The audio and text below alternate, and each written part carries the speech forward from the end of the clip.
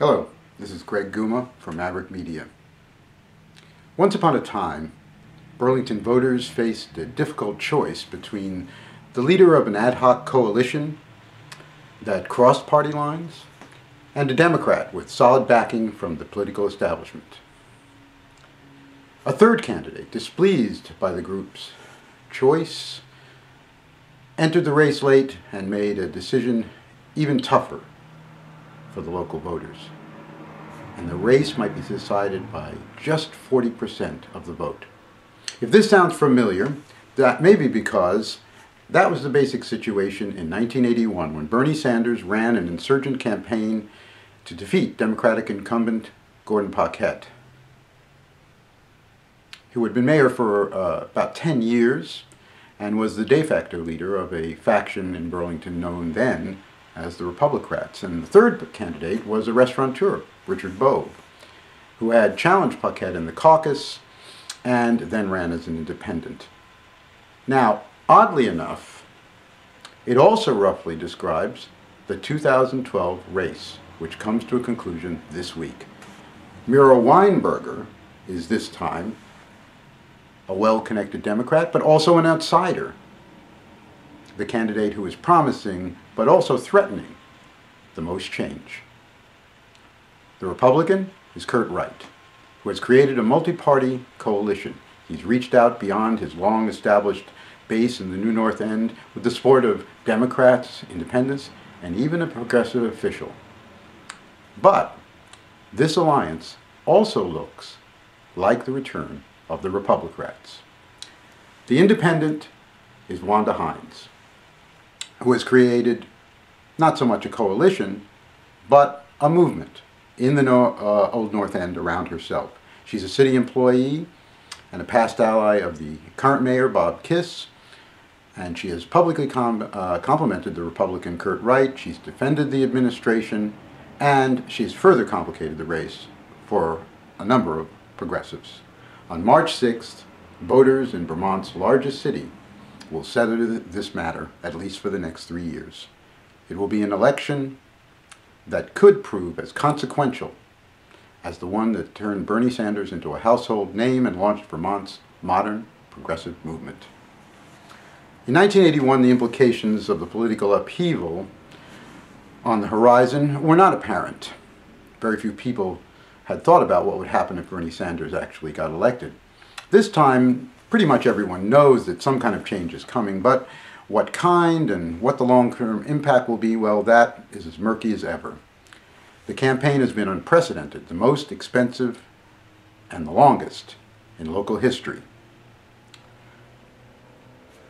Weinberger's biggest donors have been his parents and Senator Patrick Leahy, but at least $25,000 has come from out-of-state contributors who gave more than $1,000 each. He's also benefited from considerable support from the state Democratic Party.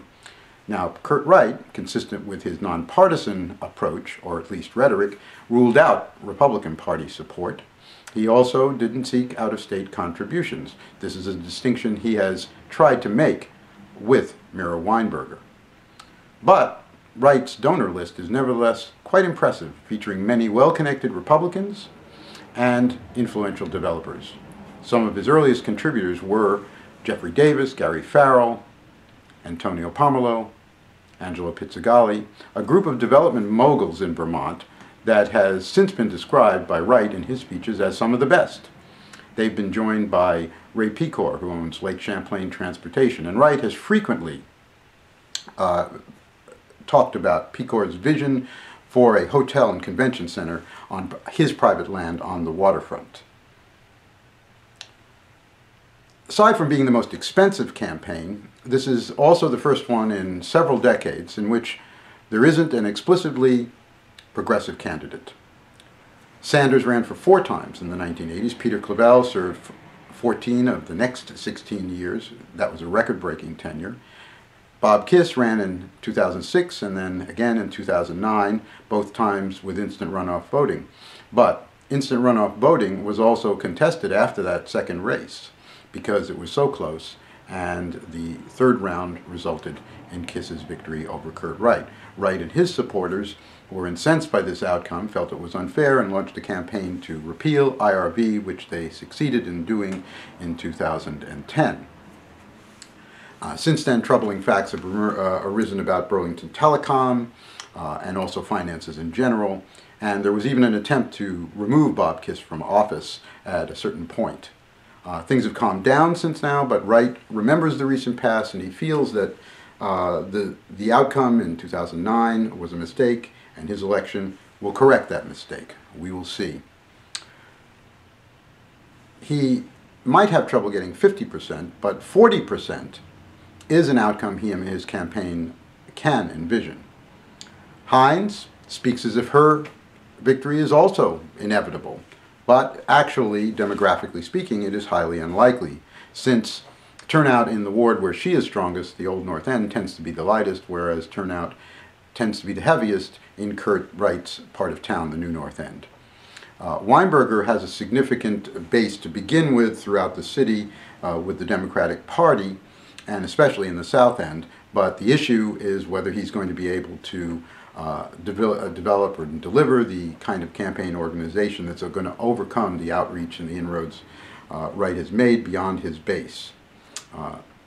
So that's the race in a nutshell, and however it ends, change is inevitable. But on the other hand, no matter who takes charge in April, or which advisors accompany that person into power, the challenges facing Burlington, debt, development, infrastructure, crime, the quality of life, economic inequities, and the impacts of social, racial, and ethnic diversity, all those will remain the same. This has been Greg Guma with a video diary for Maverick Media.